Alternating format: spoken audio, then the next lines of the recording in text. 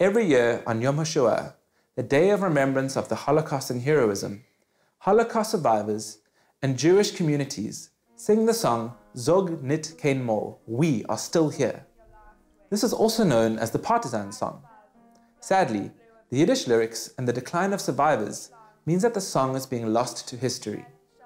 Now, a new initiative by Cape Town-born Eli Rabinowitz seeks to teach the song to schoolchildren across the globe, allowing them to connect with each other and their history. Zog Nit Keynmol, hast du kennst dem letzten Berg, Gott schimmeln bleiene, verstellen neue Zeit. Recently, the youth of Cape Town, namely the Herzliya Vocal Ensemble representing United Herzliya Schools, led the Partisan Song for the community in the first part of Yom Hashoah ceremony. They were introduced to the song, though, a few weeks before, when Eli Rabinowitz initiated the Partisan Song project. And the pupils participated in a history lesson at school where they sang the song, and they learnt it in Yiddish, Hebrew and English. And this was relayed to about 6 countries all over the world. The same thing was done today, this morning, but only with a bigger audience around the world. And the pupils led the singing of the Partisan Song. Thereafter, it was wonderful to see how this project has developed, and pupils from around the world on a live link-up were able to participate, and they sang the Partisan Song in their own way, in Russian, in English, in Hebrew and in Yiddish. And I think that this has brought our youth together from all over the world. They've become aware that there are people all over the world, Jewish youth, who are now taking it upon themselves to learn the Partisan Song so that there's continuity. And I think that for the survivors of the Shoah all over the world, this is one of the most important things.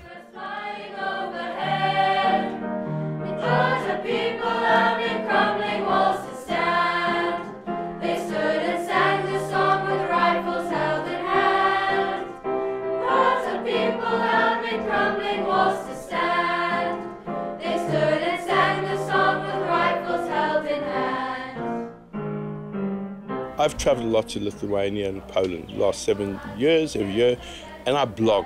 I like to share my photographs, mainly photographs, with people. So I've got a fan club out there who watch what I do. And I blogged on a story of Hanukkah.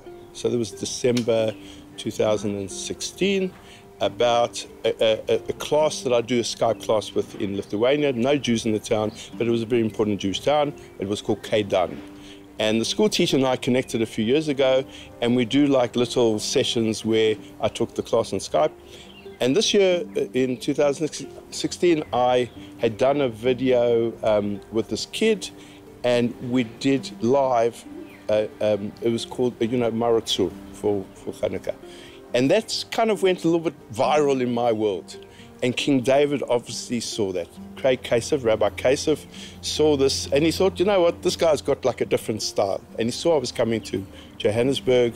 So this was January 2017. I was coming in February, and he wrote to me a little email, and he said, we're looking for somebody that can come and talk to our kids who sing Zog Nit Keynmol every year at West Park Cemetery, and they don't understand the meaning of the words. And, and the significance and the context. So I started putting stuff together. At the same time, I'd had some connection with Ort, and I thought it would be a good thing to try and hook up Herzliya with these schools as a side issue. But also, for my talk at King David, I'd asked the schools in the former Soviet Union to provide me some little bits and pieces. And what did they do? They produced a video. And so I got these videos back from the Ort schools, independently of Ort. I worked directly with the schools, and I put them into a compilation, which I showed here and also at King David. And then the schools were live, and we had a conversation. We kind of had a trial last year where we linked up with, I think it was 6 or 7 schools in Eastern Europe and the Balkans, and we just spoke about the Partisan Song. So what we've subsequently done at Herzliya, where we have a pretty broad Holocaust studies program with our grade 9 class, we have taken the Partisan Song and we use it as a symbol of Jewish resistance to Nazism. You know, the kids tend to get a lot of Holocaust studies over the years at Herzliya, but they tend to see it as camps and dead bodies and Jews suffering. What they don't understand always is that there was an incredibly powerful resistance movement to Nazis in pockets around Europe.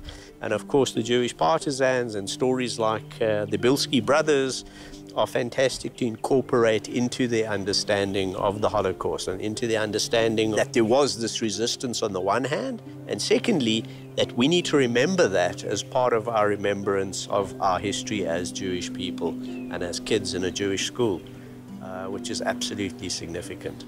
Boker Tov Yeladim. We are extremely proud to be introducing our school to you this morning. We are the grade 9s of Herzliya Middle School, and Ben and I both serve on our school student council. I am head of the Environment Committee, and he is head of the Serious Committee, which encourages intellectual discussion and debates. We have been studying the causes of World War II in history, and we are now about to study the Holocaust, and of course, the partisans. On behalf of our grade 9 year group and the rest of our school, we would like to thank you so much for connecting with us this morning. Stay in touch. I am Alana, and I am from Shalom Aleichem Ord High School. And it is located in Vilnius, in Lithuania capital city, Vilnius. Our school has about 400 students.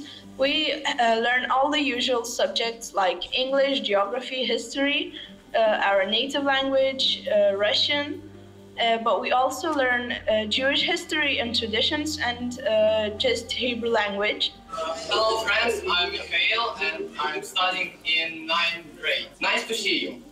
As for our school, it is located in Kyiv, Rusanivka district. It is really picturesque in spring, summer, perhaps not now. We have -10 outside. We are proud of our educational complex as it gives us a lot of opportunities to study, to develop, and to investigate our world. This morning, we had an absolutely amazing hour where our grade 9s were able to chat literally online at the same time. We used Google Hangouts and we connected with 7 schools from ex-Soviet Union, present-day Russia. We went into St. Petersburg this morning, we went to Moscow, we went into the Ukraine, and we were absolutely amazed because, I mean, there were these kids sitting in art schools, Jewish kids, talking to our kids about their study program in these schools where Hebrew and Jewish studies is such a big part of the program. They were also learning about the Partisan Song. They sang the Partisan Song to us, we sang the Partisan Song to them, and it was just a really magical moment.